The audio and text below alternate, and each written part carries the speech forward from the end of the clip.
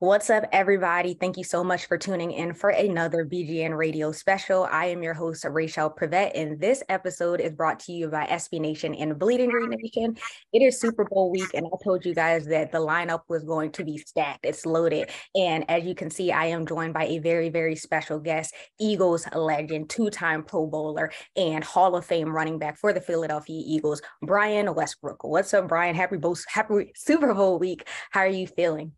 I'm super excited to be here, Raichele, but I'm also super excited, of course, about the big game this Sunday. It's like, it's hard for me to hold my excitement from the NFC Championship game to this point, but I've been holding on to it and trying not to shake my children all day long and take them advantage there. So I'm super excited about it. I was about to say, like, it's so early in the week and I'm anxious. I'm excited. Like, can it just come already? But you have like a campaign going on right now with Bud Light. It's called the Bring Home the Bud Light. And so can you just tell me a little bit more about that partnership? Yeah, I'm excited to join Bud Light and really bring Bud Light to Philadelphia. I mean, really, it's all about us winning the game, but also that parade. I don't know if you were around back in 2018 when we had the parade. It was absolutely awesome.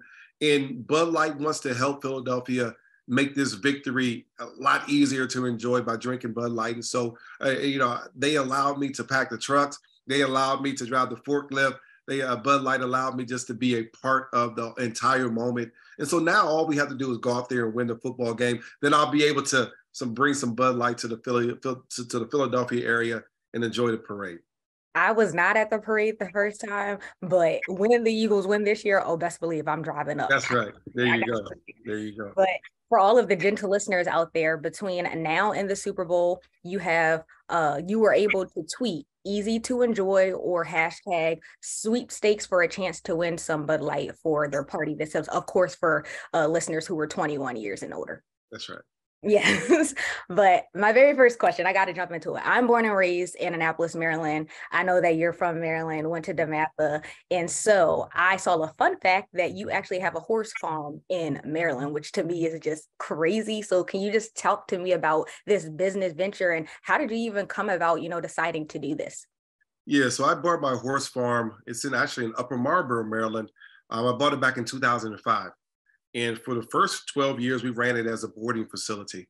I knew nothing about horses. I mean absolutely nothing. I didn't know about the care. I didn't know how to ride.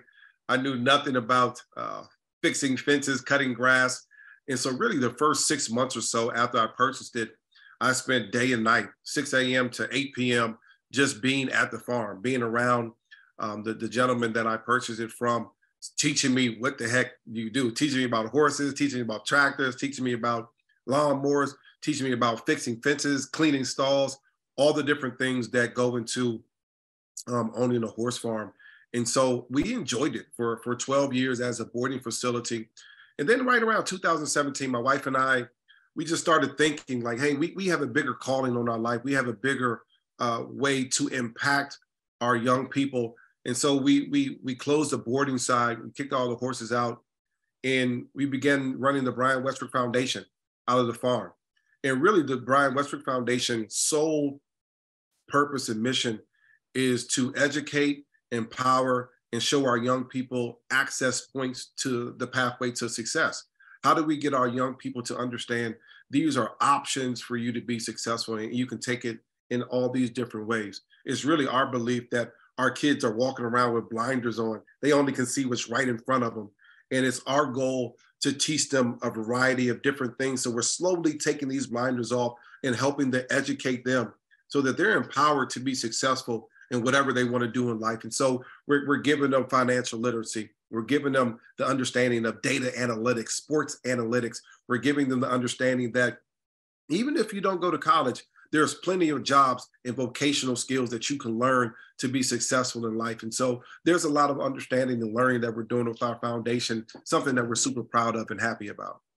I love that so much. I'm definitely going to have to make a visit because I think it's very, very cool to see. So shout out to you and your wife for everything. Well, we still have horses there. So come on down. We'll throw you up on one of these horses. We'll Got to make that happen for sure. But I wanted to talk about, of course, the Eagles in this Super Bowl run.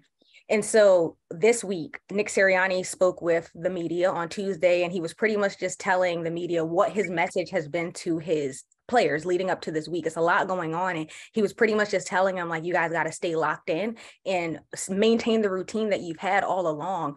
You have experienced, going to the Super Bowl. And so there's so much chaos leading up to it. I'm sure a lot of distractions. How do you maintain that tunnel vision when there's a bunch going on?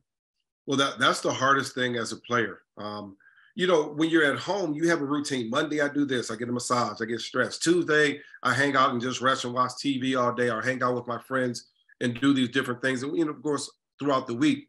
Now you're in Arizona. Some of these things aren't easy to do. You're not having friends over. You're staying in a hotel. So talking about keeping the same routine, it's almost impossible. You just have to make sure that you're still, number one focus is the game. You don't allow your focus to venture to tickets and your friends and all these different things. You have to remain focused on the game. The other thing that has to be done, and it's hard to do, is that you can't play the game mentally before actually Sunday, right? The actual Sunday comes. And so what happens as a player, you become nervous, you become starting thinking of the game, you start thinking of what you're going to do in this situation and that situation, and you physically start playing the game in your mind. And that becomes actually exhausting. And so you have to make sure that you don't allow that to happen to you. You got to be excited about the opportunity, but you want to make sure that you're prepared. And I believe when you look on both teams, both coaching staffs would do a great job of making sure that guys are prepared and that they don't play the game before the actual game. Talking about preparation, Nick Sirianni deserves a ton of credit for his success these last 2 seasons, especially, last season was his first time as head coach. And so what are just your overall thoughts on what he's done for this Philadelphia Eagles team? Nick has done a great job. Coming in, it's hard to coach when you're a first-time coach. You got veteran locker room. You got guys that may not believe in your system, may not even know who you are, where you're coming from. But Nick has done a great job of getting buy-in from the players, and usually buy-in comes with winning. He did a great job of getting buy-in early from his players. He got the ability to win 9 games last year, to win 14 games this year, which is a huge jump in any league, no matter what you look at. And so now we talk about a team that believes in his passion, believes in his message, and they're just following. When you see Coach Sirianni and the things that, in the way that the guys treat him, with the reverence they talk about him with, the way that the attitude of the team is, they've adapted his personality. They've adapted his way of thinking and doing things. And that just has boded very well for everything Philadelphia Eagles. Winning, the culture of the locker room and that building over there, everything has worked out exactly the way it's supposed to be in Philadelphia. Running backs Miles Sanders, Boston Scott, Kenny Gainwell have been phenomenal in the postseason so far. And so what do you expect to see them from, the Super Bowl game? Do you think that they're going to ball out again? Or are we going to see the ball spread around a little bit more to the wide receivers? Well, I would love to think that if you want to keep Patrick Mahomes off the field, that you run the ball a little bit more.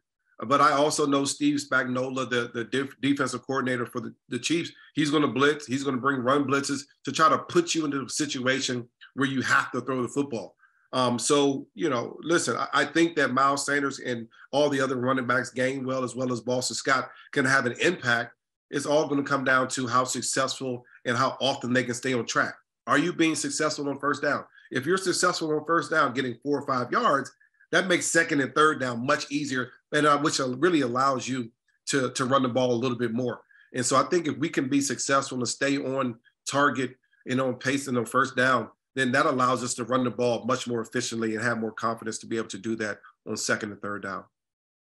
And before I get you out of here, I had checked out another interview that you did, and you listed the following players on your Eagles Mt.Rushmore. You had Randall Cunningham, Brian Dawkins, Reggie White, Harold Carmichael, Concrete Charlie, and also Donovan McNabb. So I wanted to ask you, when the Eagles win, are any of the current players on this roster going to get moved up into your list?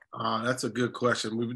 There's so many good players here. You think of Brandon Graham, you think of Lane Johnson, you think of Jason Kelsey, you think of the guys, Darius Slay, guys that have just done it for a long time there in Philadelphia. Listen, if Jason Kelsey wins his second Super Bowl, and of course Lane, they're certainly being that consideration. But those guys that are listed, those are the guys, you know, Dawkins, and you talk about McNabb, you talk about, you know, some of the guys, Reggie, you know, it's just hard to beat, you know, and replace some of those guys. So that's something I have to think about, something I have to take under consideration. But you can't mess around with the type of resume that Kelsey and Lane Johnson have. 2 Super Bowls in the last 5-6 years. That's super impressive. Mm-hmm. Absolutely. But thank you so much for your time. I really appreciate talking to you. I got to make a trip to this horse farm, but yes. Thank you. I hope that you enjoy the rest of your week. Thank you so much. Take care.